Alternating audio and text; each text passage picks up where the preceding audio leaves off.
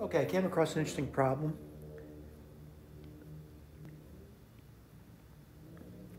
It's 1 over log base 8 of n plus 1 over log base n of 1/4 is equal to minus 5 over 2.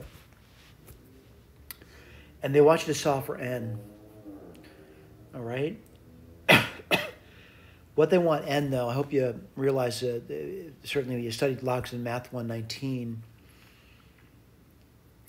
Well, let's go for it. Let's just see if we can do it. All right? So the one thing I'd recommend to you to do over here is to get in the same base.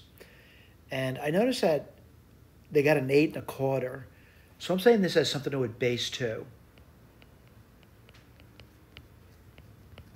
And I'm going to I'll write them separately. I'll write this down for you. Log base 8 of n using the base change formula that you learned about in Math 119, and it was derived in 119, is going to be log base 2 of n over log base 2 of 8. Well, this is log base 2 of n, and log base 2 of 8, that's 2 cubed, it would just be 3.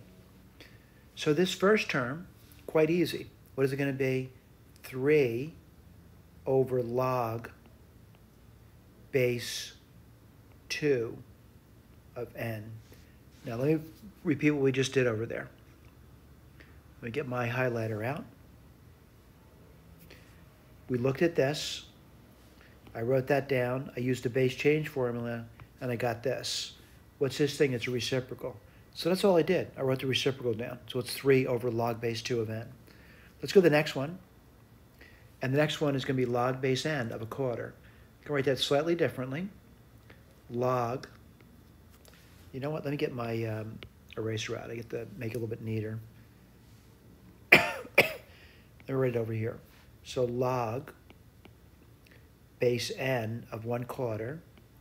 I'm going to write this as log base n 2 to the minus 2.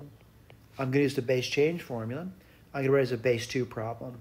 So log base 2, 2 to the minus 2, over log base 2 of n.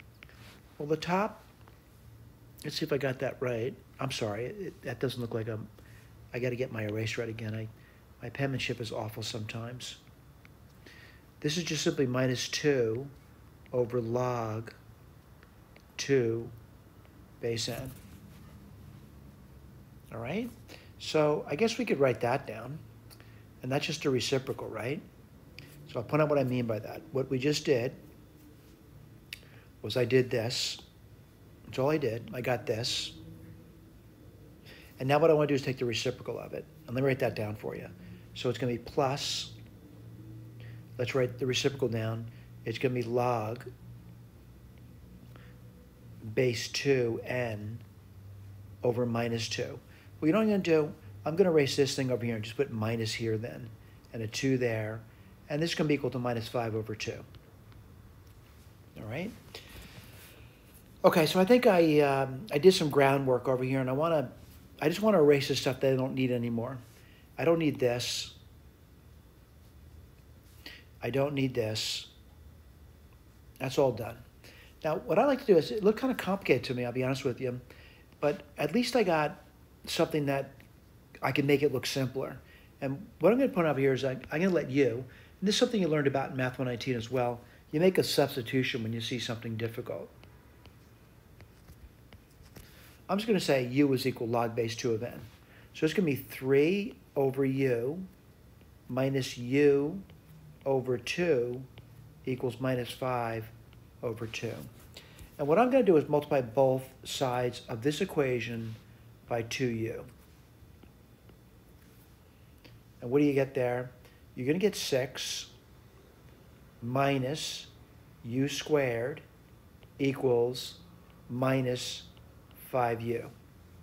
Well, this is quadratic in form, so it's u squared minus 5u minus 6. I'm going to factor that. That's going to be u. U. It looks like what? Looks like 1 and 6, right? And minus 6 plus 1. So u is minus 1, or u is equal to 6. Let's not celebrate too quickly. What's u? It's log base 2 of n.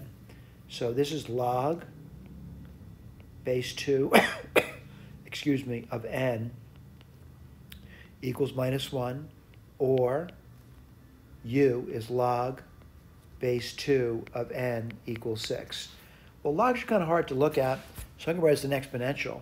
So what's n going to be equal to? N will equal 2 to the minus 1, or n would equal 2 to the 6th power.